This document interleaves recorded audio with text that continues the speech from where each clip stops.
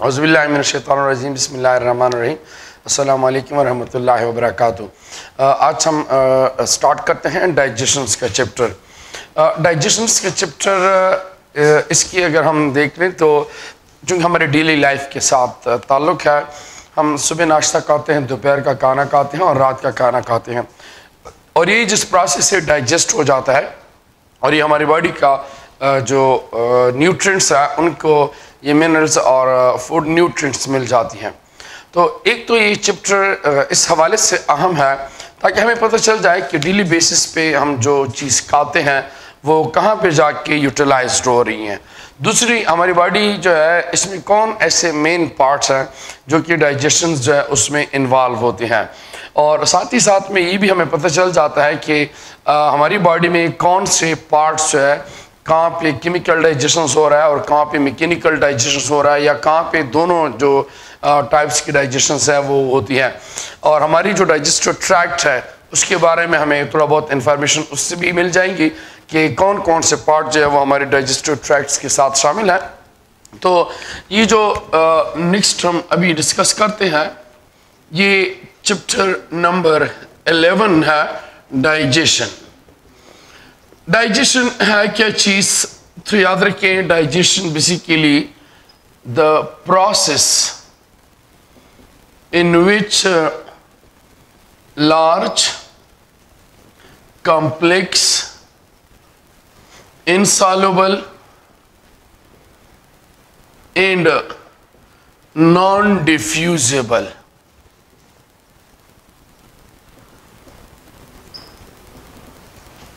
food substances are converted into small, simple, soluble and diffusible substances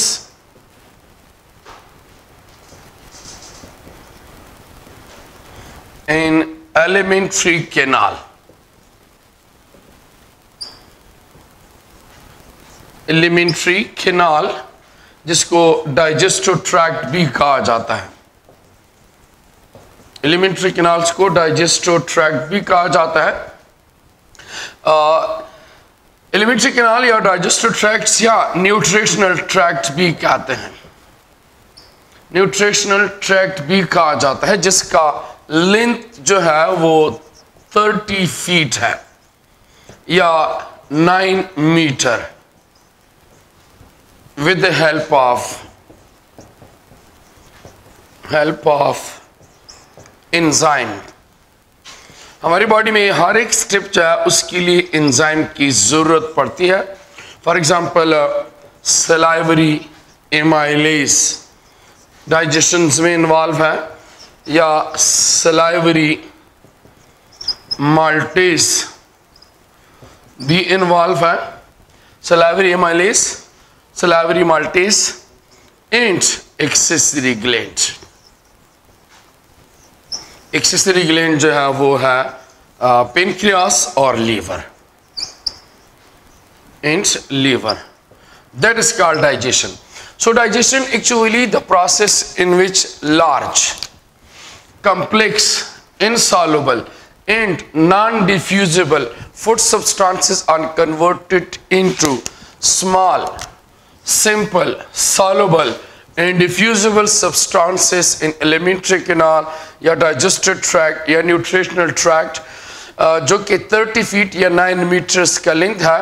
although हमारी body का अपना जो अगर हाइट हम देख लें तो ये 5.6 5.7 तक होता है, लेकिन जो ये फोल्डेड फॉर्म में होती है, कन्वोल्यूटेड फॉर्म में होती है with help of enzyme salivary amylase और सलाइवरी माल्टेज, और एक्सेसरी ग्लैंड, पेनक्रियास और लीवर भी इन्वॉल्व होते हैं। क्योंकि जो फूड हम लेते हैं तो इनमें 3 मेजर कंपोनेंट्स पाए जाती हैं। एक है इनमें प्रोटीन, एक है इसमें कार्बोहाइड्रेट्स और एक है इसमें लिपिड। तो ये 3 मेजर कंपोनेंट्स खुराक की, इनको कहते हैं ट्राईयूमीवायरेट। सो ट्राइयूमिवायरेट्स mean 3 major components of our diets. इसमें प्रोटीन को कन्वर्ट किया जाता है अमाइनो एसिड्स में, और कार्बोहाइड्रेट्स इसको कन्वर्ट किया जाता है ग्लूकोज में जो कि पॉलीसेकेराइड्स या ओलिगोसेकेराइड्स की फॉर्म में होते हैं, और लिपिड्स को कन्वर्ट किया जाता है ग्लाइसरॉल में और फैटी एसिड्स में। प्रोटीन किस चीज़ की फॉर्म में हम लेते हैं? प्रोटीन जो है वो पल्सेस की फॉर्म में हो सकता है, एग की फॉर्म में होता है, मटन हो गया, फ्लैश गोश्त हो गया, और फिश ये हो गए। कार्बोहाइड्रेट्स जो है ये राइस में या आलू में, पोटैटो में पाए जाते हैं। इनके अलावा हानी जो है उसमें होता है, और लिपिड्स जो है वो घी और ऑयल्स।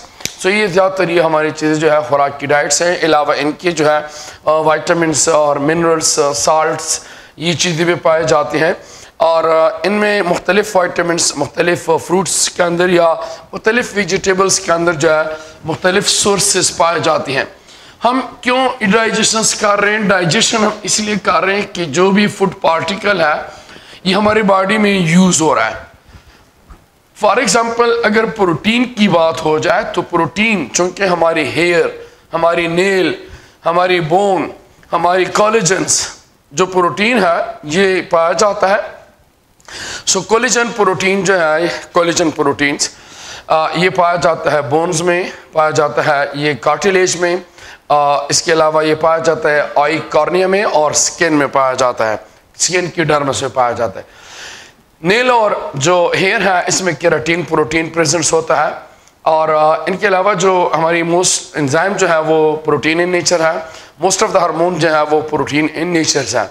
सो हमारी बॉडी जो है वो स्ट्रक्चरल कंपोनेंट्स भी बना रही है और फिजियोलॉजिकल फंक्शन जो परफॉर्म होते हैं वो भी कर रहा है। दूसरा जो है इसमें अगर कार्बोहाइड्रेट्स की बात हो जाए तो फ्यूल ऑफ द बॉडी है, क्योंकि हमें एनर्जी प्रोवाइड कर रहा है। ग्लूकोज की डिग्रेडेशन से हम एनर्जी लेते हैं, और ये एनर्जी यूज़ होती है डिफरेंट फंक्शंस के अंदर। लिपिड जो है वो इज इंसुलेटर यूज़ किया जा रहा है। अब इसमें बॉडी के अंदर डिफरेंट पार्ट्स इन्वॉल्व है डाइजेशन के। इसमें फर्स्ट हम लेते हैं माउथ से। माउथ में सबसे पहला पार्ट हम लेंगे टंग। टंग जो है ये बना होता है स्केलेटल मसल से, although that is not attached with skeleton. Skeleton के साथ अटैच नहीं है, जस्ट लाइक डायफ्राम भी स्केलेटल मसल से बना होता है। इनकी प्रॉपर्टीज के बेसिस पे इसको कहा गया है। सो इसी टंग पे पाए जाते हैं टेस्ट बड्स। टेस्ट बड जो है इसमें फिली फॉर्म है, फंगी फॉर्म है, फिलिएट फॉर्म है और सर्कमविलेट्स फॉर्म, डिफरेंट पेपेला पाए जाते हैं, और इनका मेन काम है they actually select the food on the basis of its test. खुराक को जो है सिलेक्शंस करने में मदद देता है, खुराक की सिलेक्शंस होती है। दूसरा पार्ट जो है इसमें पाया जाता है पेलेट, लेकिन पेलेट दो है, एक होता है हार्ड पेलेट। हार्ड पेलेट जो है और दूसरा सॉफ्ट पेलेट। इन दोनों में डिफरेंस ये है कि जो हार्ड पेलेट्स है इसको कंसिडर किया जाता है partitions, partition between knows and mouth. Knows और माउथ के दरमियान जो है ये पार्टीशंस है। ये सख्त सा होता है, ये वाला तालु ये सख्त सा होता है, इसको हार्ड पेलेट्स कहते हैं। सॉफ्ट पेलेट्स और इसके साथ यू उल्वा, इन दोनों का काम क्या होता है? They prevent the entry of food into nose and propel them into esophagus। खुराक को जो है esophagus की तरफ पुश कर देता है। इसके अलावा दूसरी बात याद रखिए, माउथ जो है यहाँ इसमें मेसेटर इन टेम्पोरल्स, मेसेटर इन टेम्पोरल्स मसल्स इन्वॉल्व होते हैं। मेसेटर और टेम्पोरल मसल इन्वॉल्व होते हैं जो कि मदद करते हैं चीविंग में, और इनमें इसको कंसिडर किया जाता है कि ये स्ट्रॉन्गेस्ट मसल है। ये वाले जो है ये हमारे पास मेसेटर मसल्स हैं और ये वाले जो है टेम्पोरल्स मसल्स हैं। तो ये जो है इस लोअर जॉ को मूवमेंट देने में इन्वॉल्व होते हैं। इसकी वजह से जॉ जो है it's move up and down जो है इसकी वजह से होती है। इसके अलावा दूसरी बात जो है माउथ के अंदर जो है बोलस बन जाता है और ये बोलस ये पहुंचता है स्टमक तक 4 to 8 सेकेंड में। इन 4 to 8 seconds bolus reach to stomach. 4 to 8 second में ये जो है ये स्टमक तक पहुंच जाता है। और उसके बाद जो है नेक्स्ट हाथ में आते हैं, इसमें डिस्कस कर लेते हैं। वो है इसके अंदर से जो हमारे पास पेरिस्टाल्सिस वेव है। पेरिस्टाल्सिस वेव याद रखिए, पेरिस्टाल्सिस वेव यहाँ पे जनरेट नहीं होते, नो प्रोडक्शंस, इसकी जो है यहाँ पे पेरिस्टाल्सिस वेव नहीं बनते। तो माउथ में जो डिफरेंट पार्ट्स हैं वो वहाँ से स्टार्ट करेंगे। दोबारा इसको टंग जो है इसका मेन काम है select the food on the basis of its test. Second pallets है, इसमें सॉफ्ट और hard palate. Hard palate partitions है between the nose and mouth. Soft pallets के साथ ये उल्वा ये मिलके खुराक को नोज में जाने से रोकता है और इसको एसोफेगस में प्रोपेल कर लेता है। मेसेटर और टेम्पोरल मसल जो है स्ट्रॉन्गेस्ट मसल्स हैं, ये चीविंग में मदद करते हैं। माउथ के अंदर जो है बोलस बन जाता है, 4 to 8 सेकेंड में ये स्टमक तक पहुंच जाता है। माउथ के अंदर पेरिस्टाल्सिस वेव जो है वो नहीं बनती, वो आगे एसोफेगस के बाद बनती है, एसोफेगस में बनती है और वहाँ से जो है ये डाउनवर्ड मूवमेंट शुरू कर लेती है। अब इसमें नेक्स्ट जो है माउथ का दूसरा फंक्शन जो है वो टीथ के बारे में आते हैं। टीथ जो है ये 2 टाइप्स के होते हैं। वैसे टीथ है एक्सोस्केलेटन, टीथ को एक्सोस्केलेटन कंसिडर किया जाता है और just like hair and nails. Teeth जो है इसकी आउटर जो कोट है, जिसकी आउटर लेयर है, इसको एनिमल कहते हैं। एनिमल ये एक येलो कोट सा होता है, ये एक येलो लेयर्स होती है जो कि टीथ के ऊपर प्रेजेंस होती है। 2 किस्म की टीथ है, एक मिल्की टीथ कहलाते हैं जिसको हम अक्सर कहते हैं दूध के दांत। ये टेम्परेरी होते हैं, ये जो है ये टेम्परेरी होते हैं और टोटल इसकी तादाद जो है 20 होती है। इसकी जगह पे फिर जब ये मिल्की टीथ निकल जाते हैं और इनकी जगह परमानेंट टीथ ले लेते हैं। परमानेंट टीथ जो है टोटल 32 होते हैं।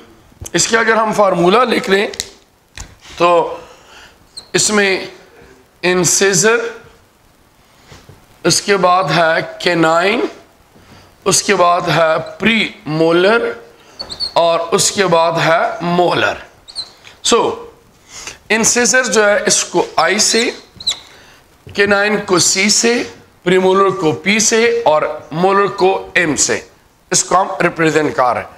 हर एक टीथ का अपना अपना एक फंक्शन है। इसमें जो हमारे साथ इंसिजर है इसका मेन काम है कटिंग में, जबकि केनाइन्स का जो मेन फंक्शन है वो है टीयरिंग, जबकि प्रीमोलर्स का जो काम है वो है ग्राइंडिंग और मोलर का जो काम है वो है मास्टिकेशंस। सो हर एक का अपना अपना जो है वो रोल है।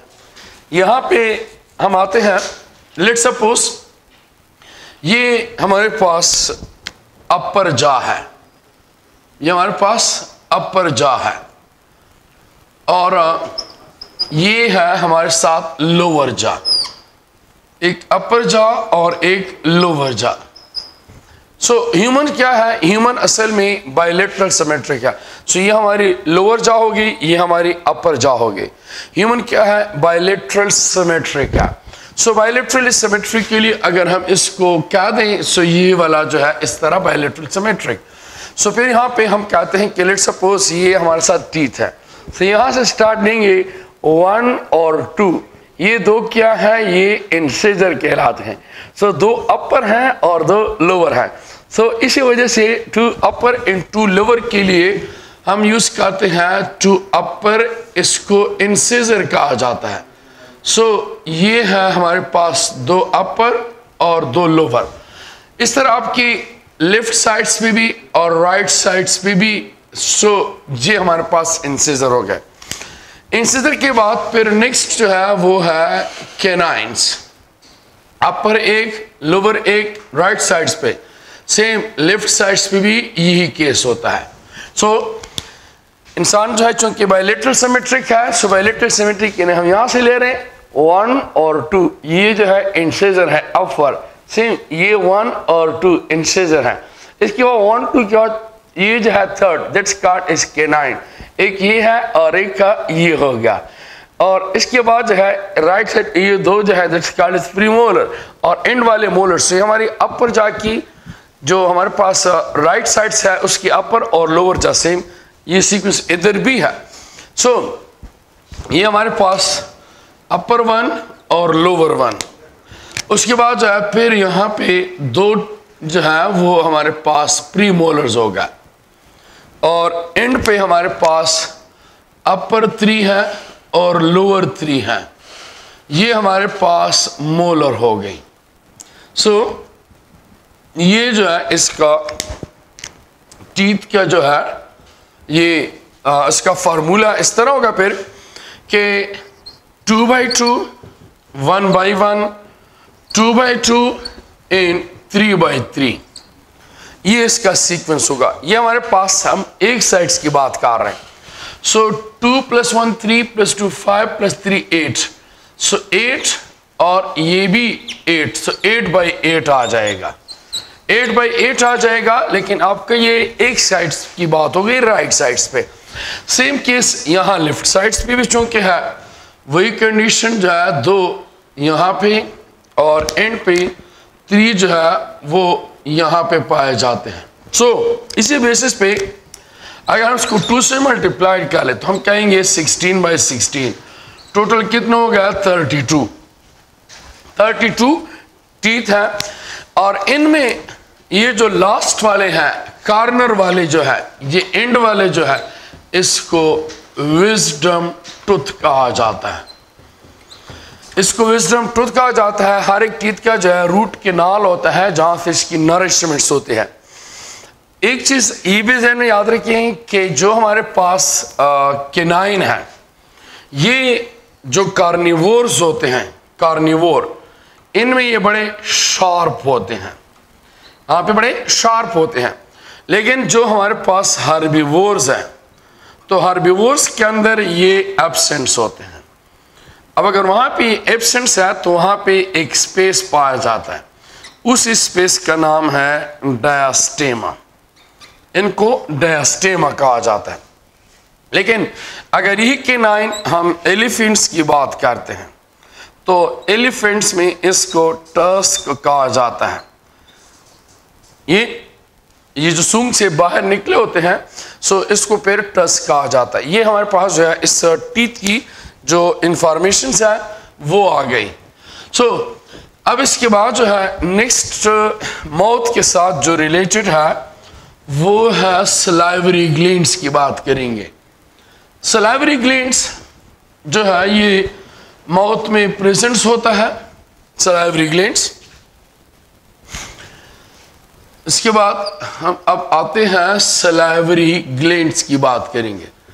सलाइवरी ग्लैंड जो है ये एक्सोक्राइन है, ये जो है ये एक्सोक्राइन है। सलाइवरी ग्लैंड टोटल जो है इनकी 3 पेयर्स होते हैं, 3 पेयर्स। इनमें एक है पेरोटिड, एक है सब मैंडिब्यूलर और एक है सब लिंगुअल। इसमें जो पेरोटिड है ये लार्जेस्ट है, लार्जेस्ट, और that is considered to be near to the year, ये ईयर के नजदीक होता है। सब मैंडिब्यूलर जो है ये जो मैंडिबल बोन्स है इनके साथ नजदीक है, जबकि जो सब लिंगुअल है ये बिलो द टंग पाया जाता है और इनको एबनर्स ग्लैंड भी कहा जाता है। इसको एबनर्स ग्लैंड भी कहते हैं। सब लिंगुअल जो है ये रिलीज करता है लिंगुअल लाइपेस। ये जो है ये लिंगुअल लाइपिस की प्रोडक्शंस कर रहा है। नाउ सलाइवरी ग्लैंड रिलीज कर रहा है सलाइवा। सलाइवा जिस वक्त फ्रेश सलाइवा होता है, सो फ्रेश सलाइवा पीएच जो है वो है 8। फ्रेश सलाइवा का पीएच जो है वो 8 है, लेकिन बाद में इसके पीएच जो है वो ड्रॉप हो जाता है। सो later on it's pH drop to 6.1 to 6.8। क्यों ड्रॉप होता है, इसकी वजह क्या है? इसकी वजह यह है कि सलाइवा में पाया जाता है sodium bicarbonate NaCO3। Sodium bicarbonate जो है ये एंटीसेप्टिक है और डिफेंस सिस्टम में जो है ये रोल अदा करता है। ये रिलीज कर लेता है कार्बन डाइऑक्साइड। कार्बन डाइऑक्साइड जब रिलीज हो जाता है तो मीडियम को वो एसिडिक बना देता है। दूसरा ये रिलीज कर रहा है सलाइवरी एमाइलेज। सलाइवरी एमाइलेज जो है इसको फाइलिन बी कहा जाता है, टी साइलेंट है। इसका क्या फंक्शन है? हमारा जो खुराक है मोस्टली स्टार्च की फॉर्म में होता है, तो इनको वो डाइजेस्ट कर लेता है, इसको वो माल्टोज में कन्वर्ट कर लेता है, माल्टोज। और तीसरा जो है इसमें का कंपोनेंट्स है और वो है सलाइवरी माल्टेस। इसका क्या फंक्शंस है? ये जो अभी माल्टोज बना, ये चूंकि डाइसैकेराइड है, इसको कन्वर्ट कर लेता है 2 ग्लूकोज यूनिट्स में। तो इसी वजह से हमें खुराक के जायके का पता चलता है। ग्लूकोज के साथ चूंकि हाइड्रोक्सिल ग्रुप होते हैं और वो हाइड्रोक्सिल ग्रुप जो है ये अटैच्ड हो जाते हैं टेस्ट बड्स के साथ, जिससे हमें टेस्ट का पता चलता है। इसकी पीएच अगर हम बात कर लें तो इसका पीएच है 6.1 to 6.8। सेम सलाइवरी माल्टेस का पीएच भी हमारे पास 6.1 to 6.8 है। सो इसकी वजह से इसका पीएच है वो मेंटेन किया जाता है सलाइवरी एमाइलेज का, और साथ ही साथ जो है सलाइवरी माल्टेस इन सलाइवरी एमाइलेज। सो पीएच का भी चूंकि ज़्यादा इफेक्ट्स होता है एंजाइम्स की एक्टिविटी पे। अब यहाँ पे हम बात करते हैं जो हमारे पास माउथ के अंदर दोनों किस्म की डाइजेशन होती है, बोथ इसमें मैकेनिकल भी है एंड केमिकल डाइजेशंस भी है। Both mechanical and chemical digestions अकर।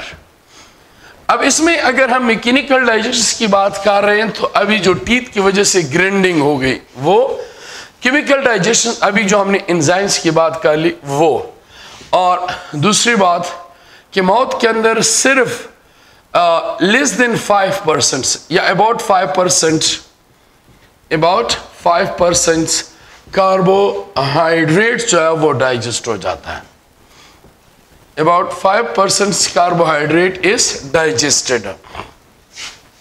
और जबकि no lipids and no protein, इसकी जो है डाइजेशन नहीं होती। So no lipid no protein is digested. इनकी यहाँ पे खुराक की डाइजेशन नहीं होती। तो माउथ के अंदर जो है मोस्ट इंपॉर्टेंट चीज़ें हमारे पास अब आ गई हैं। इसमें फर्स्ट हमारे पास टंग है, टंग जो कि खुराक की सिलेक्शंस करता है।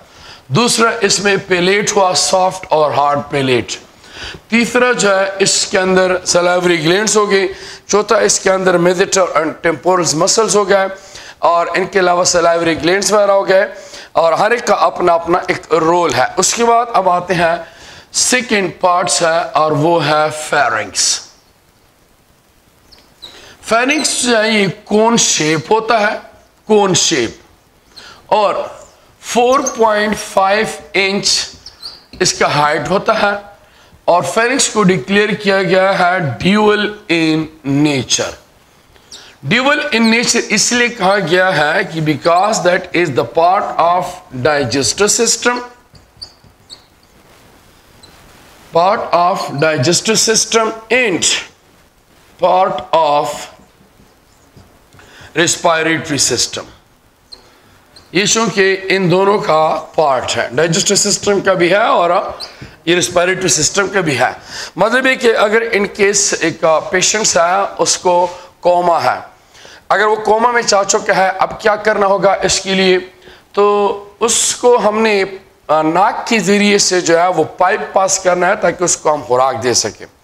या अगर एक इनकेस एक बंदा है, उसको साइनसाइटिस है, उसको सांस लेने में तकलीफ है नोज के ज़रिए से, तो वो मौत के ज़रिए से सांस ले सकता है। तो इसी बेसिस पे इसको ड्यूअल इन नेचर्स कहा गया है। इसके बाद फिर होता है नेक्स्ट पार्ट एसोफेगस। ये जो एसोफेगस है ये हमारे पास होता है 10 इंच लॉन्ग, या हम कह सकते हैं कि that is from 18 to 25 centimetre long होता है। एसोफेगस में पाया जाता है कार्टिलेज रिंग्स होते हैं जो कि उसको कोलैप्स होने से रोकता है।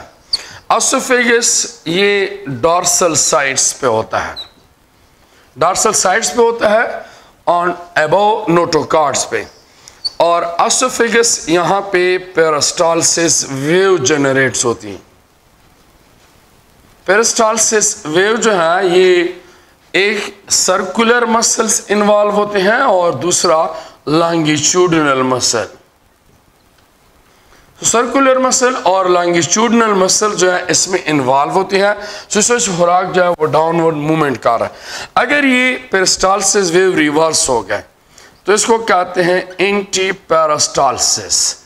एंटी पेरिस्टालसिस की वजह से क्या हो जाता है, वोमिटिंग होती है, इसकी वजह से वोमिटिंग होती है।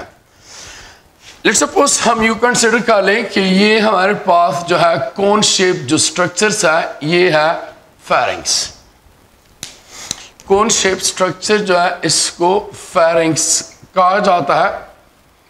अब इस फेरिंग्स की यहाँ पे जो डॉर्सल साइड्स है ओपनिंग है, इसको एसोफेगस कहा जाता है। तो ये हमारे पास एसोफेगस है, एसोफेगस। जबकि दूसरी साइड्स पे अगर देख लें तो ये ओपन हो रहा है, दूसरी साइड्स पे ये ओपन हो रहा है लैरिंग्स पे। सो ये हमारे पास लैरिंग्स हुआ।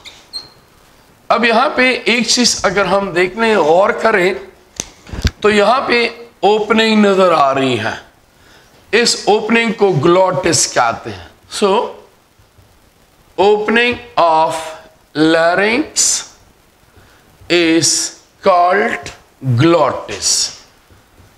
इसको ग्लॉटिस कहा जाता है। ग्लॉटिस को कवर करने के लिए यहां इसके ऊपर लिड सा होता है, इसको एपिग्लॉटिस कहते हैं। एपिग्लॉटिस जो है ये इलास्टिक कार्टिलेज है। क्या चीज है, इलास्टिक कार्टिलेज है ये। अब यहाँ पे अगर हम फेरिंग्स की बात कर रहे हैं तो फेरिंग्स जो है डिफरेंट साइड्स पे इसकी ओपनिंग है। एक है इसमें आरोफेरिंग्स, एक है नेजोफेरिंग्स,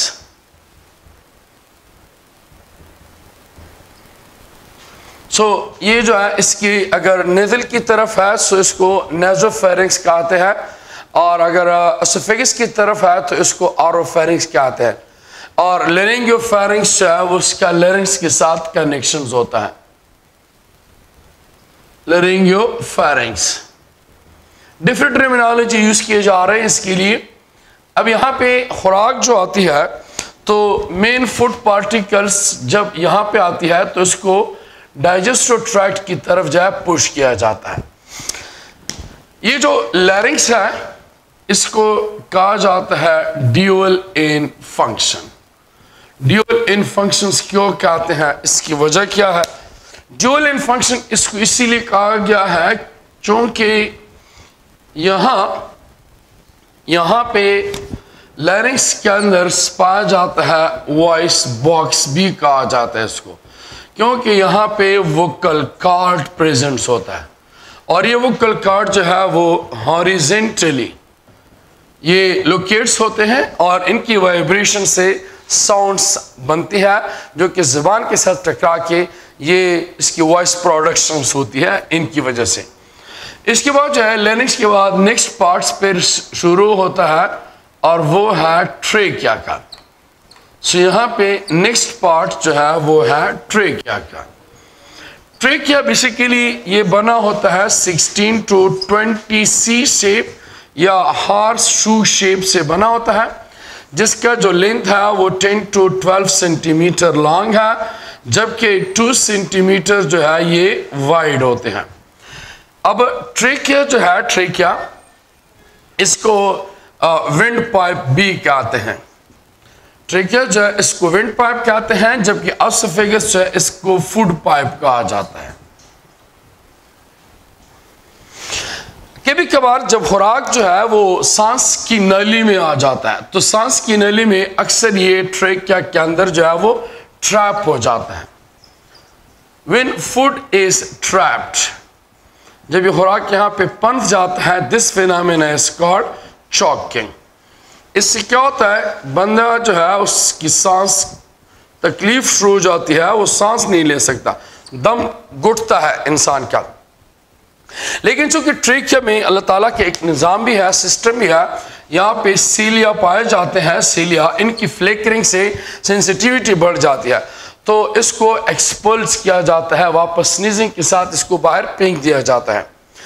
एक चीज़ ये भी याद रखिए कि बाज़ औक़ात हमें हार्ट बर्न सी होती है, इस हार्ट बर्न को पायरोसिस भी कहते हैं। हार्ट बर्न या पायरोसिस क्या चीज़ है, दैट्स बेसिकली द सेंसेशंस या इन्फ्लेमेशंस, सेंसेशन या इन्फ्लेमेशंस ऑफ एसोफेगस। किस वजह से, ड्यू टू कायम। कभी कभार ये कायम जो है वो स्टमक से वापस आ जाता है। जब स्टमक से कायम वापस आता है एसोफेगस में तो हमें हार्ट बर्न जो है वो इन्फ्लेमेशन एसोफेगस में स्टार्ट होती है। लेकिन इसकी कई रीज़न हो सकती हैं। ये स्मोकिंग की वजह से भी हो सकता है, ये फैट्स की वजह से भी हो सकता है, ये अल्कोहल की वजह से भी हो सकता है, और ये मुख्तलिफ रीज़न जो है उनकी वजह से ये हार्ट बर्न या पायरोसिस का मसला हो सकता है। सो इन्फ्लेमेशन जो है वो स्टार्ट हो जाती है। और एक चीज़ और भी ध्यान में याद रखिए, खुराक जो है डाइजेशन जो है इसके लिए बंदा जब मेंटली प्रिपरेशंस करता है, इसको हंगर पिंग्स कहते हैं। इसके लिए टर्म यूज किया जाता है, इसको कहा जाता है हंगर पिंग। ये हंगर पिंग जो है इंसान की बॉडी में 12 से लेकर 24 आवर पहले ये जनरेट्स होते हैं। डिजायर्स ऑफ ईटिंग फूड, ये जो है वो जनरेट्स होना शुरू हो जाता है। उसके बाद जो है फिर नेक्स्ट आते हैं स्टमक पे। नेक्स्ट आते हैं स्टमक पे।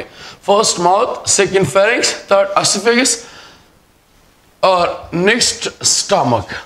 स्टमक जो है फर्स्ट याद रखिए ये जे शेप स्ट्रक्चर है इसका, जे शेप। और दूसरा, जब एम्प्टी स्टमक हो, empty stomach volume is 50 millilitres होती है। स्टमक जब एम्प्टी होता है तो इसका वॉल्यूम है 50 millilitres. When food is occupied, so its capacity reach to 1 liter या sometime its capacity reach to 4 liter तक भी एक्सपेंड हो सकती है। और ये भी याद रखिए स्टमक जो है इसमें भी both mechanical and chemical digestions अकर। बहुत मैकेनिकल एंड केमिकल डाइजेशन जो है इसमें पॉसिबल्स होती है।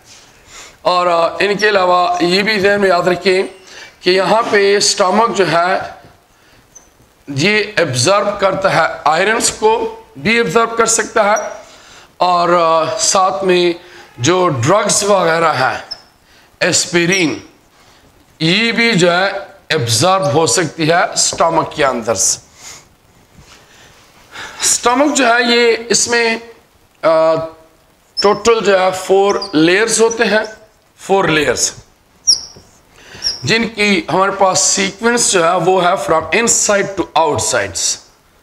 एक है म्यूकोसा, दूसरा है सब म्यूकोसा, तीसरा है मस्क्यूलरिस लेयर, मस्क्यूलरिस लेयर, और आउटरमोस्ट जो है वो है सीरोसा। ये 4 लेयर्स हैं फ्रॉम इनसाइड टू आउटसाइड। इसके अलावा इस पे 3 टाइप्स ऑफ मसल्स पाए जाते हैं, लेकिन ये मसल जो है ये पाए जाते हैं मस्क्यूलरिस लेयर में। कौन कौन से हैं? इनमें लॉन्गिट्यूडिनल मसल्स होते हैं, इनमें सर्कुलर मसल्स होते हैं, और इनमें ऑब्लिक मसल्स होते हैं। सो ये डिफरेंट मसल इसमें पाए जाते हैं which help in churning process. इसके अलावा स्टमक जो है ये इसमें 2 वॉल्व प्रेजेंट्स होते हैं। स्टमक के अंदर जो है 2 वॉल्व्स प्रेजेंट्स होते हैं, जिसमें एक वॉल्व जो है इसको कहते हैं कार्डियक स्फिंक्टर्स, एक को कार्डियक स्फिंक्टर्स कहते हैं और दूसरे को पाइलोरिक स्फिंक्टर्स कहते हैं। कार्डियक स्फिंक्टर और पाइलोरिक स्फिंक्टर। कार्डियक स्फिंक्टर्स किधर होता है? Cardiac sphincter is also called as एसोफेजियल्स, इसको एसोफेजियल स्फिंक्टर भी कहा जाता है। किधर पाया जाता है? That is present between stomach and oesophagus. ये स्टमक और एसोफेगस के दरमियान होता है। पाइलोरिक स्फिंक्टर किधर होता है? ये प्रेजेंस होता है स्टमक एंड ड्यूडिनम्स के दरमियान। स्टमक और ड्यूडिनम्स के दरमियान ये प्रेजेंस होता है। तो ये डिफरेंट इंफॉर्मेशंस है इस स्टमक के बारे में। स्टमक जो है वो जे शेप है, और इसके अलावा ये एब्डोमेन में प्रेजेंस होता है। एम्प्टी स्टमक का वॉल्यूम 50 मिलीलीटर होता है, लेकिन ये एक्सपेंड हो सकता है up to 1 litre and some time 4 litre. खुराक की कैपेसिटी पे डिपेंड करता है। स्टमक में फिजिकल, मैकेनिकल और केमिकल डाइजेशन होती है, और स्टमक में डिफरेंट टाइप्स के सेल्स हैं। इनमें एक है parietal cell, also called axanthic cell. Parietal cell also called axanthic cell. Second है इसमें chief cell, also called as zymogen cell. तीसरा जो है इसमें है mucus cell, also called pylorus cells. Fourth one जो है इसमें है D cells. फिफ्थ वन है इसमें जी सेल्स, और सिक्स्थ वन है इसमें एंटीरो क्रोमेफिन सेल। नाउ हर एक सेल्स की अपनी अपनी प्रोडक्शन हो रही है। पहले आते हैं एक्जेंट्रिक सेल्स पे।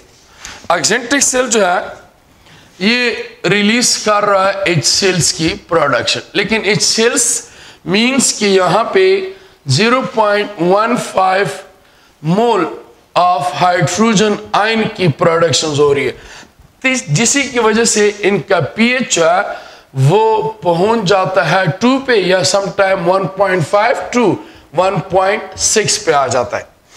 तो इन्हीं पीएच की वजह से स्टमक जो है, स्टमक इनको स्टीराइल डिक्लेयर किया गया।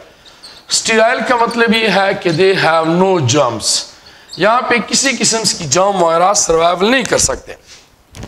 दूसरा जो है ये रिलीज कर रहा है इंट्रिंसिक फैक्टर। इंट्रिंसिक फैक्टर है क्या चीज? इंट्रिंसिक फैक्टर प्रोटीन है। क्यों रिलीज हुआ? जब बॉडी को विटामिन बी की जरूरत है या इनको कैल्शियम आयन की जरूरत है, तो ये विटामिन चूंकि बी कम्प्लेक्स है, इसमें B1 B2 up to B12 तक मुख्तलिफ मॉलिक्यूल्स है, और या कैल्शियम की अगर जरूरत है तो ये इंट्रिंसिक फैक्टर स्टमक के अंदर इनके साथ बाइंड हो जाता है और इंटेस्टाइन में जाके इसको एब्जॉर्ब कर लेता है। चीफ सेल या ज़ाइमोजन सेल्स, चीफ सेल या ज़ाइमोजन सेल जो है ये प्रोड्यूस कर रहा है रेनिन, RENNIN, बेबी। छोटे बच्चों में जो है ये रेनिन की प्रोडक्शन कर रहा है। रेनिन का काम क्या है? Rennin is involve in curdling of milk to precipitate casein protein in milk। बच्चे जो है वो माँ का दूध पीते हैं, माँ के दूध में उनके लिए केसीन प्रोटीन होता है, उसकी वो प्रेसिपिटेट कर लेता है। सो एक ये रेनिन है, एक रेनिन हम लफ्ज इस्तेमाल करते हैं RENIN। ये रेनिन जो है ये हार्मोन है और ये किडनी रिलीज कर रही है और ब्लड प्रेशर्स को रेगुलेट करने के लिए।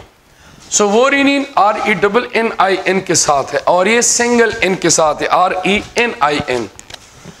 दूसरा ये रिलीज कर रहा है गैस्ट्रिक लाइपेज, और तीसरा ये प्रोड्यूस कर रहा है ये pepsinogen. Pepsinogen is an inactive form of pepsin. पेप्सिन्स में कन्वर्ट होगा किसकी मौजूदगी में? HCl की मौजूदगी में, प्रेजेंस में। और फिर पेप्सिन का काम क्या है? इसका काम है डाइजेस्ट प्रोटीन। ये जो है प्रोटीन को डाइजेस्ट कर सकता है। Mucus cell, mucus cell release करता है बाइकार्बोनेट आयंस, और इनके अलावा ये रिलीज कर रहा है ग्लाइकोप्रोटीन्स। ये ग्लाइकोप्रोटीन जो है ये वाटर के साथ मिक्स हो जाता है। जब ये वाटर के साथ मिक्स हो जाता है तो इनसे बन जाता है म्यूकस। म्यूकस क्या कर रहा है? They actually label stomach walls. They label stomach walls to protect from pepsin, HCl and एक बैक्टीरिया है उसका नाम है हेलिकोबैक्टर पाइलोरी, जिसको H पाइलोरी भी कहते हैं। सो मतलब ये है कि अगर हम इसकी स्टमक वॉल्स की लेबलिंग ना होती तो। अब इसके बाद आते हैं डी सेल्स पे। डी सेल जो है, डी सेल ये रिलीज करते हैं सोमेटोस्टेटिन। सोमेटोस्टेटिन का काम क्या होता है? इसका काम है इनहिबिट एसिडिटी। ये एसिडिटी लेवल्स को इनहिबिट रखता है। इसके बाद है नेक्स्ट जी सेल। जी सेल रिलीज कर रहा है गैस्ट्रीन को। ये रिलीज करता है गैस्ट्रीन को। गैस्ट्रीन क्या है? गैस्ट्रीन है एंडोक्राइंस। ये एंडोक्राइंस है और ये इसका काम क्या है? दे स्टिम्युलेट गैस्ट्रिक जूस। ये गैस्ट्रिक जूस को स्टिमुलेट करेगा। और गैस्ट्रिक जूस में क्या क्या चीजें शामिल हैं? गैस्ट्रिक जूस के अंदर म्यूकस होता है, HCl होता है और पेप्सिनोजेंस पाया जाता है। और लास्ट है इंटेरोक्रोमेफिन। इंटेरोक्रोमेफिन जो है ये रिलीज करता है हिस्टामिन, और हिस्टामिन का यहाँ पे काम है स्टिमुलेट एसिडिटी। ये एसिडिटी को स्टिमुलेट करता है। तो एक जो है डी सेल वो उसको इनहिबिट कर रहा था और इंटेरोक्रोमेफिन सेल उसको स्टिमुलेट कर रहा है, इस वजह से इसका लेवल जो है वो नॉर्मल होता है। बात रह गई ये जो गैस्ट्रिक जूसेस है, ये इसकी प्रोडक्शन 400 to 800 ml है। 400 to 800 मिलीलीटर जो है इसकी प्रोडक्शन होती है गैस्ट्रिक जूसेस की। और यही गैस्ट्रिक जूसेस जो है ये डाइजेशन में इन्वॉल्व है। प्रोटीन की सिर्फ डाइजेशन हो रही है, प्रोटीन की स्टमक के अंदर। और अब ये जो गैस्ट्रीन है, इनको कैसे स्टिमुलेट किया जाता है गैस्ट्रीन को, तो याद रखें only protein is digested, only protein is digested in stomach. Stomach में सिर्फ प्रोटीन को डाइजेस्ट किया जाता है, एक बात। दूसरी बात, जो गैस्ट्रीन है, चूंकि हमने पढ़ लिया है तो एंडोक्राइन्स है, is stimulated by protein in diet। खुराक के अंदर जो प्रोटीन होता है वो उसकी स्टिमुलेशंस करता है। आते हैं इसके स्ट्रक्चर पे। लेट सपोज हम कंसिडर कर लेते हैं कि ये हमारे पास स्टमक है, और ये वाला रीजन जो है इसको कार्डियक रीजन्स कहते हैं, इसको कार्डियक रीजन्स कहते हैं, also called as oesophageal regions. Oesophageal reason या कार्डियक रीजन्स कहते हैं। ये जो एसोफेजियल रीजन्स है या जिसको कार्डियक रीजन्स भी कहा जाता है, ये इसका फर्स्ट पार्ट है स्टमक का। यहां पे वाल प्रेजेंस होता है, इस वाल को कहते हैं कार्डियक स्फिंक्टर। इसको कार्डियक स्फिंक्टर्स भी कहते हैं या इसको एसोफेजियल स्फिंक्टर भी कहा जाता है।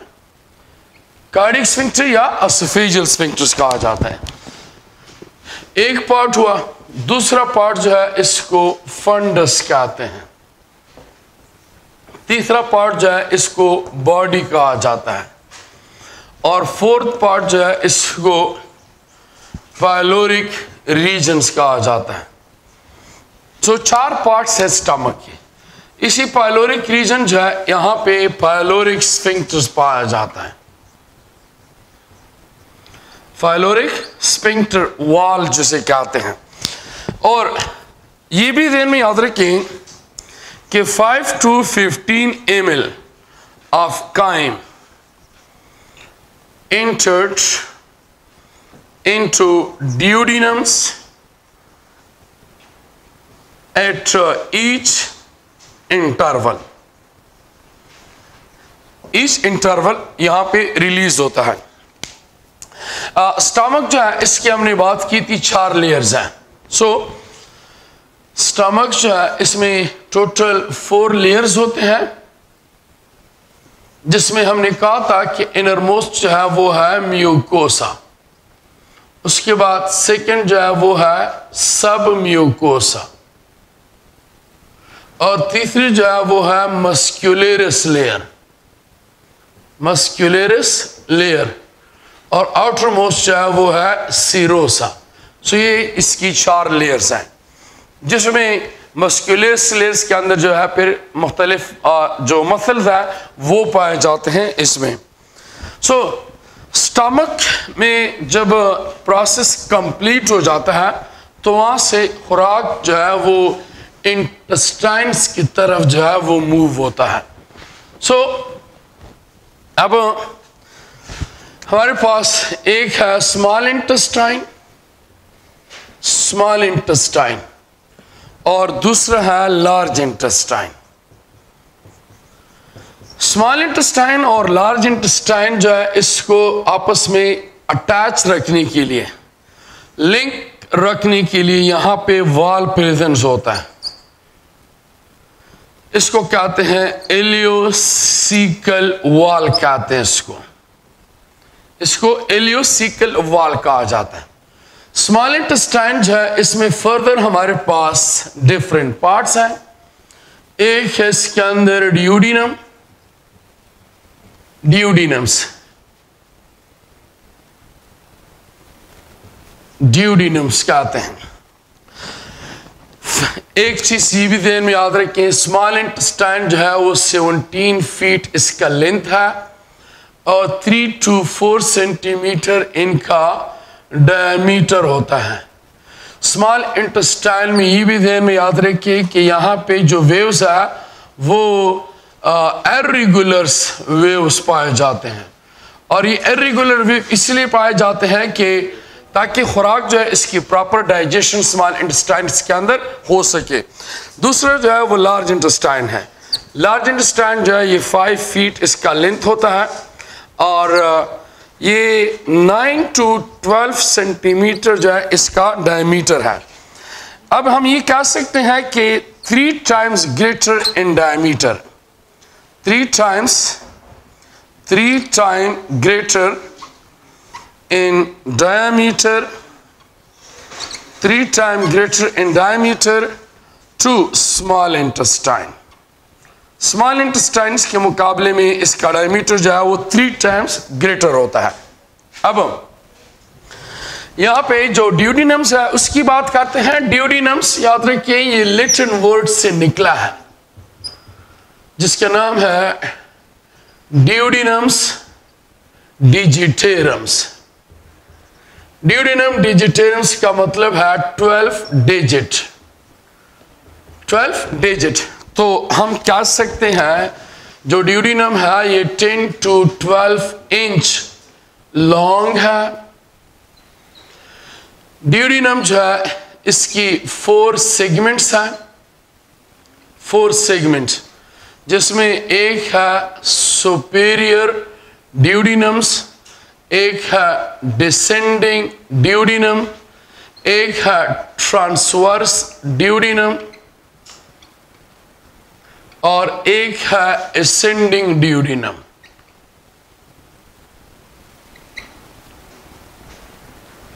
और दूसरी बात ड्यूडिनम्स के साथ जो रिलेटेड है, they also receive boil from gall bladder, gall bladder of liver से, लीवर की गॉल ब्लेडर से बाइल को रिसीव कर रहा है। And pancreatic juice, and pancreatic juice from pancreas, pancreas से जो है वो पेनक्रियाटिक जूस को रिसीव कर रहा है। ये जो है इसका फंक्शंस है। अब यहाँ पे याद रखें ड्यूडिनम जो है इसमें ब्रूनर ग्लैंड्स भी पाया जाता है। ब्रूनर ग्लैंड्स, इस ब्रूनर ग्लैंड्स का काम है neutralise the acidity of crime. Crime जब वहां स्टमक से आता है तो उसकी एसिडिटी को ये न्यूट्रलाइज कर लेता है। दूसरे इसमें पाया जाता है सिक्रीटीन। सिक्रीटीन जो है that is the first hormone to be discovered. सिक्रीटीन is the first hormone to be discovered. और याद रखें सिक्रीटीन एंडोक्राइन्स है।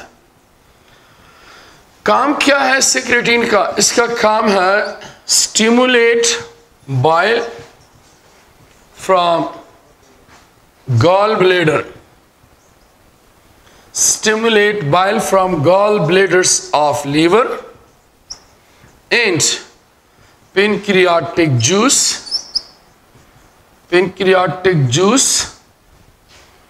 of pancreas। पेनक्रियाज जो है इसकी पेनक्रियाटिक जूस रिलीज करता है और गॉल ब्लैडर से बाइल को रिसीव स्टिमुलेट करता है। ये इसका फंक्शन है। अगर इन केस ये ना हो तो फिर यहां पे CCK कहते हैं जिसका नाम है कोलसिस्टोकाइनिन। तो कोलसिस्टोकाइनिन जो है फिर ये फंक्शंस परफॉर्म करता है। मतलब ये है कि ये फिर स्टिमुलेट्स करता है बाइल को गॉल ब्लैडर से और पेनक्रियाटिक जूस को पेनक्रियास से। सो ये भी ध्यान में याद रखें। ये जो है हमारे साथ ड्यूडेनम के साथ जो रिलेटेड इंफॉर्मेशंस हैं। हाँ, ये जो है ड्यूडेनम्स के साथ जो रिलेटेड इंफॉर्मेशंस है वो हो गई। अब इसके बाद जो है ड्यूडेनम्स से नेक्स्ट पार्ट जो है वो शुरू होता है। ड्यूडेनम के बाद फर्स्ट ड्यूडेनम हुआ, उसके बाद सेकंड पार्ट जो है जेजुनम है। जेजुनम जो है ये 4 to 7 फीट इसका लेंथ है। जेजुनम जो है यहाँ पे खुराक डाइजेस्ट हो जाता है, कंप्लीट फूड डाइजेशंस, खुराक मुकम्मल तौर पर जो है वो जेजुनम में डाइजेशन इसका कंप्लीट होता है। क्यों? क्योंकि यहाँ पे डिफरेंट किस्म की एंजाइम है, सक्रेज है, यहाँ पे माल्टेज है, लेक्टेज है, एरिप्सिन्स है। सो ये जो है इसकी बेसिक इंग्रेडिएंट्स बना देते हैं, खुराक की मुकम्मल डाइजेशन यहाँ पे कंप्लीट हो जाती है जेजुनम्स के अंदर। जेजुनम के बाद होता है इलियम, एक है ILEUM और एक है ILIUM। ILIUM जो है ये बोन है, इलियम इस्चियम प्यूबिस, जो कि कॉक्सियल बोन बनाते हैं। इलियम जो है ये 5 to 7 फीट है और इलियम जो है इसमें पाया जाता है रोगिया, रोगिया में पाया जाता है वेलाई, वेलाई में प्रेजेंस होते हैं माइक्रोवेलाई।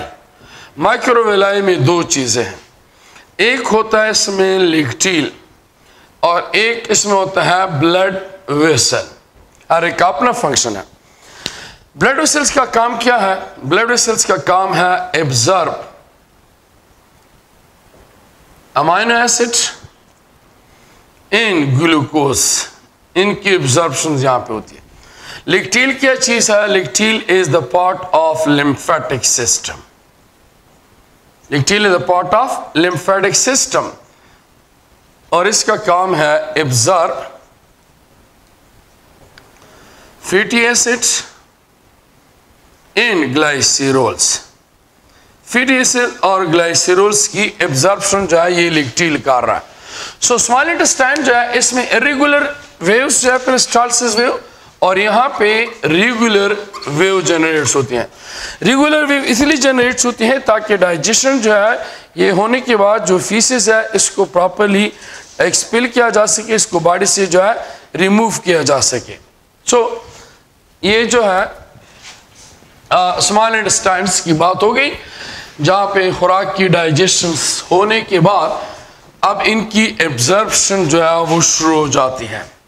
इसके बाद फिर हमारे पास है लार्ज इंटेस्टाइन। स्मॉल इंटेस्टाइन्स के बाद जो है फिर है लार्ज इंटेस्टाइन। लार्ज इंटेस्टाइन में एक है सीकम, सीकम, एक है कोलोन, एक है रेक्टम और एक है एनल कैनाल। सीकम जो है ये 6 सेंटीमीटर लॉन्ग है, कोलोन 1.5 मीटर लॉन्ग है और एनल कैनाल 1.5 इंच लॉन्ग है और रेक्टम जो है वो 15 सेंटीमीटर लॉन्ग है। सीकम जो है इसका एक ब्लंट एंड है, इसको अपेंडिक्स कहते हैं। Inflammation of appendix is called as appendicite. Inflammation of appendix. Inflammation of appendix is called appendicitis. अब इस अपेंडिक्स को डिक्लेयर किया गया है vestigial organ. Vestigial organ means those organ which is present in the body but having no function. और ये appendix जो है they have played role in immunity. They have played role in immunity.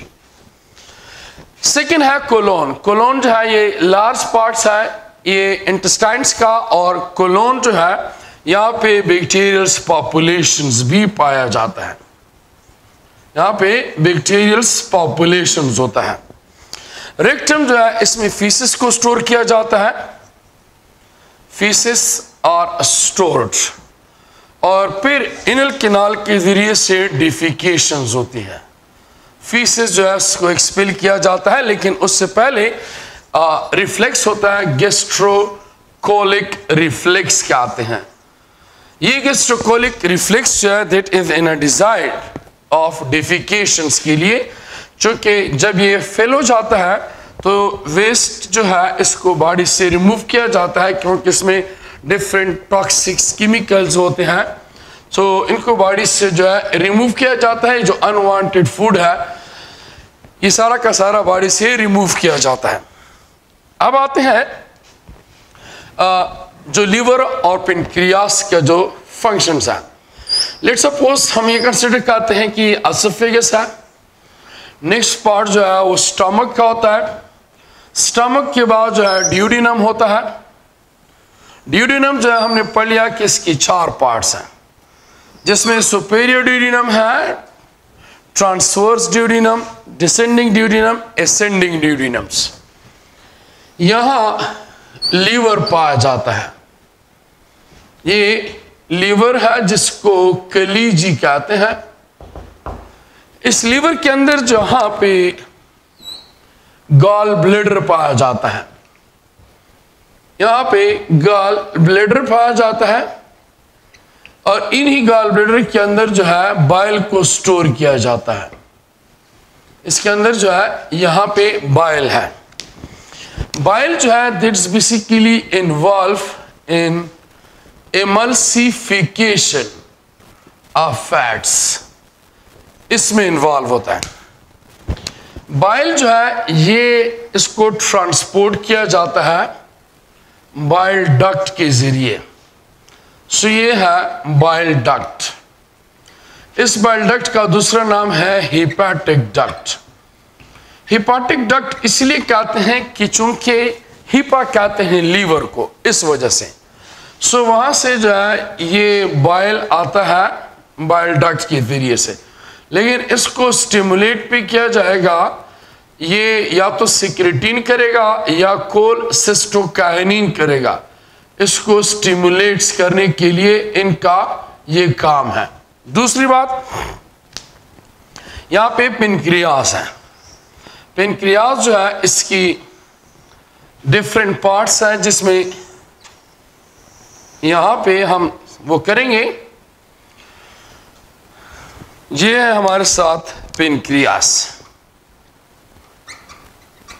Pancreas जो है इसकी एक है head, एक है बॉडी और एक है टेल, और ये अटैच्ड होता है इस इंटेस्टाइन के साथ मेसेंटेरॉन्स के जरिए से। मेसेंटेरॉन्स के जरिए से ये चीज जो है वो अटैच्ड है। ये मसल्स हैं उनके थ्रू अटैच्ड होता है। और जो हमारे पास पेनक्रियास है, पेनक्रियास असल में इसका अपना एक डक्ट्यूलर सिस्टम पाया जाता है। इसमें अपना एक डक्ट्यूलर सिस्टम होता है, इसको कहते हैं पेनक्रियाटिक डक्ट।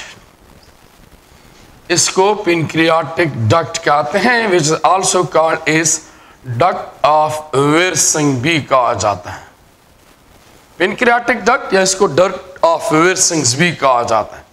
तो यहां से इस डक्ट के जरिए से जो है ये पेनक्रियाटिक जूस जो है वो प्रोड्यूस करता है। अब यहां आके अगर हम देख लें तो दोनों जो है मिलके एक ही कॉमन डक्ट बना रहे हैं। यहां पे दोनों जो है आपस में मिलके एक कॉमन डक्ट बना रहे हैं, जिसको कहा जाता है कॉमन डक्ट। इसको कॉमन डक्ट कहते हैं या इसको कहते हैं स्फिंक्टर ऑफ ओडी, या इसको कहते हैं हेपाटोपेनक्रियाटिक डक्ट। हेपाटोपेनक्रियाटिक डक्ट भी कहा जाता है। और जहां से ये चीज जो है वो रिलीज हो रही है, इसको कहते हैं इम्प्यूला ऑफ वेटर। इम्प्यूला ऑफ वेटर वो पॉइंट है जहां से इसको ड्यूडिनम्स के अंदर जो है एक्सपेल किया जाता है। ये वाला पार्ट जो है इसको कहते हैं सुपीरियर ड्यूडिनम्स, सुपीरियर ड्यूडिनम्स। ये वाला पार्ट जो है इसको डिसेंडिंग ड्यूडिनम्स कहते हैं, डिसेंडिंग ड्यूडिनम्स। ये वाला पार्ट है, इसको ट्रांसवर्स ड्यूडिनम कहते हैं, ट्रांसवर्स ड्यूडिनम्स। और ये वाला पार्ट जो इसको असेंडिंग ड्यूडिनम्स कहा जाता है, असेंडिंग ड्यूडिनम्स कहा जाता है। ये जो है ये इसके डिफरेंट पार्ट्स हैं। अब इसमें यहाँ पे एक चीज़ ये भी याद रखें कि यहाँ हमने पढ़ा था कि यहाँ पे ब्रूनर ग्लैंड्स पाया जाता है। ब्रूनर ग्लैंड्स है, they actually neutralise the acidity of काइम्स। और यहाँ पे सिक्रेटिन भी पाया जाता है। सिक्रेटिन हमने कहा था कि एंडोक्राइन ग्लैंड है और ये जो है स्टिमुलेट करता है गैस्ट्रिक जूस को और पेनक्रियाटिक जूस को, ये स्टिमुलेट करता है। ये जो है ये है लिवर और पेनक्रियास। अब हम आते हैं कि लिवर जो है इसकी फंक्शंस क्या क्या है। लिवर जो है ये क्या रोल जो है वो अदा कर रहा है।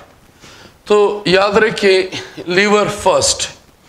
लिवर जो है चूंकि ये एक कंसिडर किया गया है largest organ and as well as a largest gland, दोनों हम इसको कंसिडर कर रहे हैं।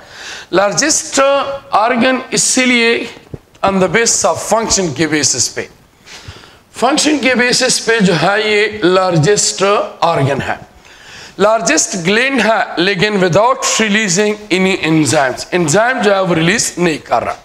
फर्स्ट इसका एक काम ये है कि ये बाइल प्रोडक्शंस कर रहा है, बाइल की प्रोडक्शंस कर रहा है। और बाइल किस चीज में यूज होता है? Emulsification of fats. Fats molecule जो है इसको स्मॉल स्फेरिकल स्ट्रक्चर्स में कन्वर्ट करता है ताकि बाद में लाइपेज एंजाइम जो है उसको डाइजेस्ट कर सके। एक काम इसका ये है। सेकेंड, स्टोर बाइल इन गॉल ब्लैडर। गॉल ब्लैडर इसके अंदर जो है इस बाइल को फिर ये स्टोर भी करेगा। तीसरा फंक्शन ये है कि they store vitamin B एडेक। Vitamin B एडेक का मतलब ये है कि vitamin B, vitamin A, vitamin D, vitamin E and vitamin के को स्टोर करता है। They also store copper and irons. Copper और आयरन्स को भी ये स्टोर कर रहा है।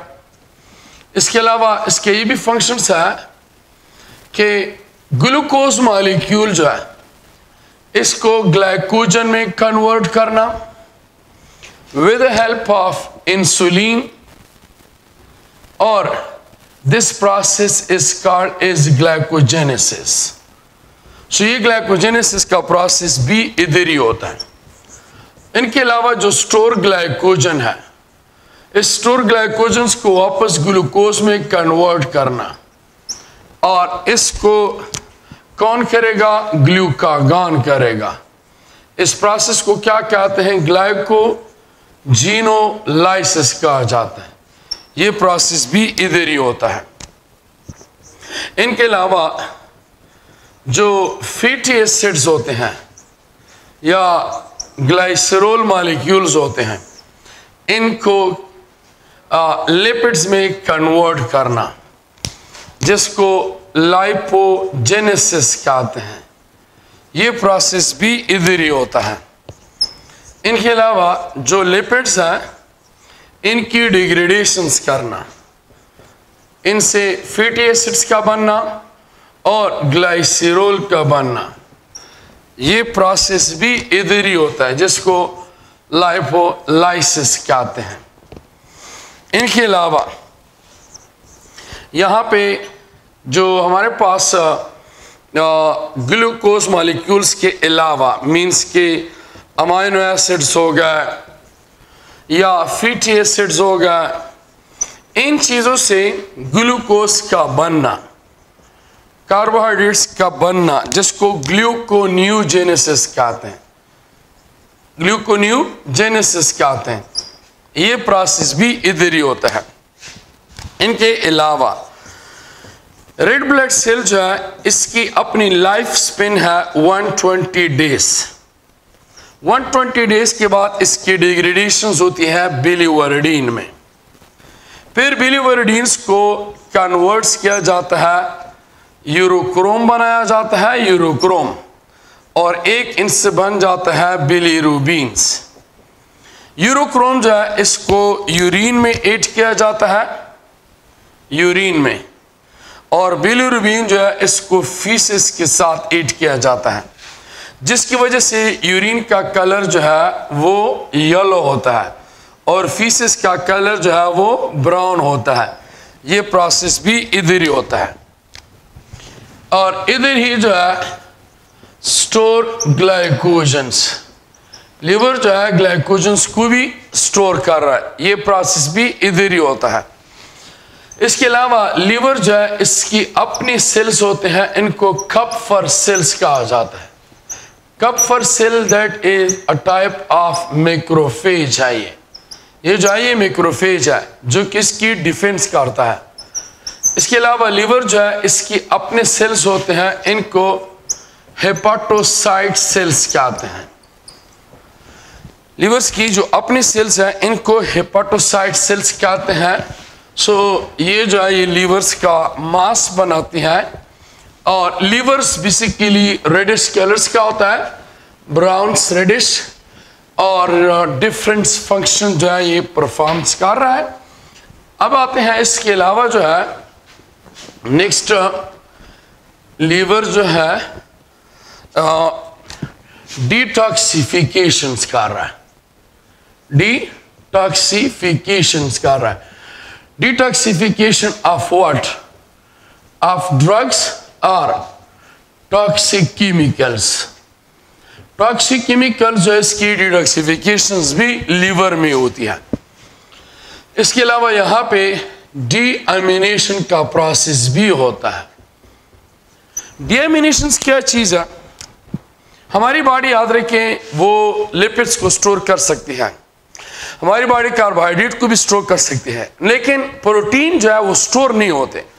एक्स्ट्रा प्रोटीन जो है उससे इसका जो अमीनो ग्रुप है वो निकाल दिया जाता है। लेट्स सपोज ये हमारे पास एक अमाइनो एसिड्स है और इससे ये वाला ग्रुप जो है उसको निकाल दिया जाता है, तो NH3 बन जाएगा। NH3 तो हाईली टॉक्सिक है। इस प्रोसेस को डीअमीनेशन कहा जाता है। तो डीअमीनेशन भी इधर होती है और यहाँ पे यूरिया साइकिल होता है। यूरिया साइकिल जिसको ऑर्निथीन साइकिल कहते हैं, यूरिया साइकिल जिसको ऑर्निथीन साइकिल कहा जाता है, ये भी इधर ही होता है। इसमें क्या होता है? अमोनिया के साथ कार्बन डाइऑक्साइड्स और एक मॉलिक्यूल ऑर्निथीन ये कंबाइन हो जाता है, इनसे बनता है सिट्रुलिन। सिट्रुलिन के साथ जो है एक दूसरा अमोनिया अटैच्ड हो जाता है, इसको कन्वर्ट किया जाता है अर्जिनिन में। अर्जिनिन जो है इसको अर्जिनेस एंजाइम की प्रेजेंस में कन्वर्ट किया जाता है। एक इनसे बनाया जाता है ऑर्निथीन और दूसरा इनसे बनाया जाता है यूरिया। ये ऑर्निथीन वापस जाता है इस साइकिल को रिपीट करने के लिए। सो अगर हम इस यूरिया का स्ट्रक्चर देख लें, ये हमारे पास जो है यूरिया का स्ट्रक्चर है। तो इस साइकिल में अगर देखा जाए तो दो अमोनिया मॉलिक्यूल यूज हो गया, एक कार्बन डाइऑक्साइड का मॉलिक्यूल यूज होता है। सो ये साइकिल जो है ये भी लीवर के अंदर होता है। सो इसको ऑर्निथीन साइकिल कहते हैं या इसको यूरिया साइकिल कहा जाता है। सो इसके अलावा जो है एम्ब्रियोनिक स्टेज में जो है ब्लड की प्रोडक्शंस भी इधर ही होती है। लेकिन जिस वक्त बोन मैरो बन जाए तो तब जो है फिर ये फंक्शन जो है वो बोन मैरो ही स्टार्ट करती है किसी भी ऑर्गेनिजम्स के अंदर। सो इसी वजह से हम कहते हैं कार्बोहाइड्रेट्स, फैट्स और प्रोटीन मेटाबॉलिज्म के साथ डिटॉक्सिफिकेशन और स्टोरेज या बाइल्स वगैरह ये सारा फंक्शन जो है वो लीवर परफॉर्म कर रहा है। सो ये जो है ये लीवर के साथ है सो लीवर इस वजह से लार्जेस्ट फंक्शंस कहा जाते हैं। कभी कभार लीवर जो है इसके गॉल ब्लैडर में स्टोन बन जाते हैं, सो उसको फिर रिमूव किया जाता है, और लीवर पे कभी कभार ये वायरस वगैरह भी अटैक कर लेते हैं। अब आते हैं सेकेंड, इसमें है पेनक्रियास। पेनक्रियास जो है इसमें चूंकि दो टाइप्स हैं, हाँ ग्लैंड है इसमें। एक इसमें पाया जाता है एक्सोक्राइन ग्लैंड, और एक इसमें पाया जाता है एंडोक्राइन ग्लैंड। एक एक्सोक्राइन ग्लैंड और एक एंडोक्राइन ग्लैंड। ये जो एक्सोक्राइन ग्लैंड है इसको डक्ट ग्लैंड्स भी कहते हैं, इसको डक्ट ग्लैंड्स कहा जाता है। 80 to 90% एक्सोक्राइन ग्लैंड्स हैं, जबकि एंडोक्राइन ग्लैंड जो है ये 2% होता है। नाउ यहां पे एंडोक्राइन ग्लैंड जो है इसकी को कहते हैं islets of Langerhans. Islets of Langerhans, इनमें फिर डिफरेंट सेल्स हैं। एक है इसमें अल्फा सेल, एक है इसके अंदर बीटा सेल, एक है इसके अंदर गेमा सेल, एक है इसके अंदर डेल्टा सेल। सो इसमें डिफरेंट टाइप्स के सेल्स पाए जाते हैं। और दूसरी बात जो है इसमें वो ये है कि जो अल्फा सेल्स है ये ग्लूकागॉन रिलीज करता है, और बीटा सेल जो है ये इंसुलिन रिलीज करता है। गेमा सेल जो है ये रिलीज करता है सोमेटोस्टेटिन, जिसको डेल्टा सेल्स कहते हैं। Alpha cell, beta cell, delta cell, ये डेल्टा सेल रिलीज करता है सोमेटोस्टेटिन। सोमेटोस्टेटिन जो है ये इसको दूसरा नाम कहा गया है ग्रोथ हार्मोन इनहिबिटिंग हार्मोन कहते हैं इसको। इसका फंक्शंस क्या है? दे inhibit the production of endocrine and stimulate exocrine. Last है पी या एफ सेल्स, जो कि रिलीज कर रहा है पेनक्रियाटिक पॉलीपेप्टाइड। पेनक्रियाटिक पॉलीपेप्टाइड जो है रिलीज करता है। अब आते हैं एक्सोक्राइन ग्लैंड्स पे। एक्सोक्राइन ग्लैंड जो है ये बेसिकली बना होता है एसिनस से। एसिनस में दो चीजें हैं, 20 to 40 इनमें पाए जाते हैं एसिनार सेल्स, जिनके साथ side by side centres acinar sales भी पाए जाते हैं। एसिनस सेल जो है ये रिलीज करते हैं पेनक्रियाटिक जूस, और सेंट्रोएसिनार सेल रिलीज करते हैं इलेक्ट्रोलाइट्स। पेनक्रियाटिक जूस जो है ये याद रखें, पेनक्रियाटिक जूस जो एसिनार सेल्स रिलीज कर रहा है, यहाँ पे चूंकि एंडोप्लाज्मिक रेटिकुलम्स ज्यादा होते हैं, और वो एंडोप्लाज्मिक रेटिकुलम इनको ज़ाइमोजन ग्रेन्यूल्स की फॉर्म में, पैकेट्स की फॉर्म में रिलीज करता है। पेनक्रियाटिक जूस से जो है इनमें तीन चीजें जो है वो पाए जाती हैं। एक है इसके अंदर लाइपेस, एक है इसमें पेनक्रियाटिक एमाइलेस, और एक है इसमें ट्रैप्सिनोजन। इसमें पेनक्रियाटिक एमाइलेस वाहिद एंजाइम है जो कि एक्टिव फॉर्म में पाया जाता है, जिसका काम है कार्बोहाइड्रेट्स की डाइजेशन करना, और इनका पीएच है 6.7 to 7 है, सो न्यूट्रल 7 पीएच हम ले लेते हैं। लाइपेज जो है इसका पीएच है 8 to 9, लेकिन इसके लिए बाइल का होना जरूरी है, क्योंकि बाइल होगा तो इमल्सिफिकेशन होगी, तब ये डाइजेशन कर सकता है। Trypsinogen is an inactive form of trypsin. तो ये जो है इसको ट्रिप्सिन में कन्वर्ट किया जाएगा। कौन कन्वर्ट करेगा? इनको इंटेरोकाइनेज कन्वर्ट करती है। इंटेरोकाइनेज जो है इसको कन्वर्ट करती है और इनको ट्रिप्सिन्स बना देती है। अब जिस वक्त ये ट्रिप्सिन्स बन जाए तो फिर अब ये ट्रिप्सिन जो है स्टार्ट हो जाता है एक दूसरा एक चेन शुरू कर लेता है जिसमें काइमोट्रिप्सिन्स,